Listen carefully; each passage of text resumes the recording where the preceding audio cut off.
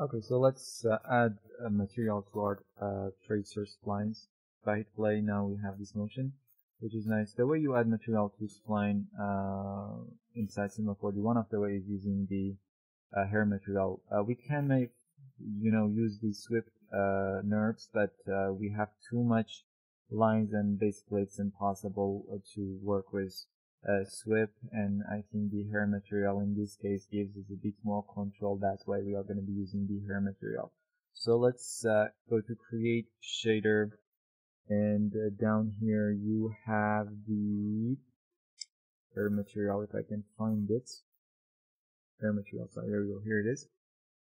And I can apply this hair material to my tracer and render. That's the C that we have right now, which is not that nice.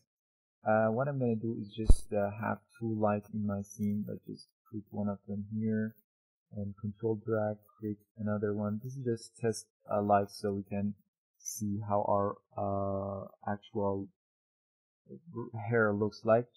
Turn on area shadow for both of the lights. And if I render right now, you're going to get this result. Let's go to our hair material and work on this material a bit. The first thing, I'm going to turn off the specular. For the color, what I'm going to do is to go to some sort of, we have some already colors here. So let's go to some nice colors. Let's go to white. I don't know, something like this color maybe. And maybe bluish sort of color here. And let's just see how this is gonna work out now. Render. If I render right now, you can see we have this sort of look right now. And the next thing, let's add some sort of the thickness. I just want to have a bit more variation in my thickness, so let's control click and add some points, and just control click, and I'm just going to actually put the overall thickness a bit less than the original. And if I render right now, this is the render that you get. And also let's add a bit more of length variation here. Just let's go to something like 75 and render. Now there is the length variation going on, but you can't see this, and I tell you the reason right now. Let me just add a kink, and that will just, if I render, you can see what the problem is here. The problem is you can see as our hair being created by our tracer object by tracing these polygons.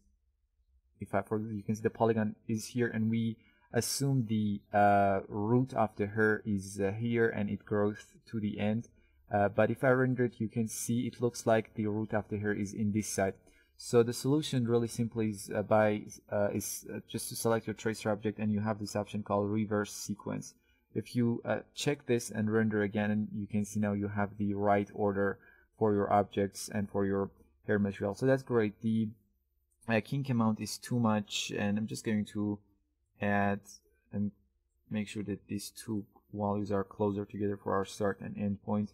And still it's too much. Let's go to something like 50, and if I render again, you can see this is a better result. We can actually scale it down a bit, the noise field for this kink, and I think the other, let's go to something like 20% and add a bit more variation.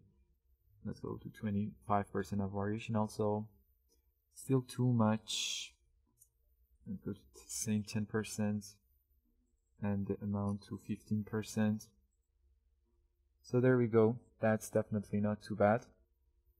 The only thing, I'm just going to actually add a bit more colors here. Let's go to, I don't know really, it's really up to you what sort of colors you choose and what you wanted to render out.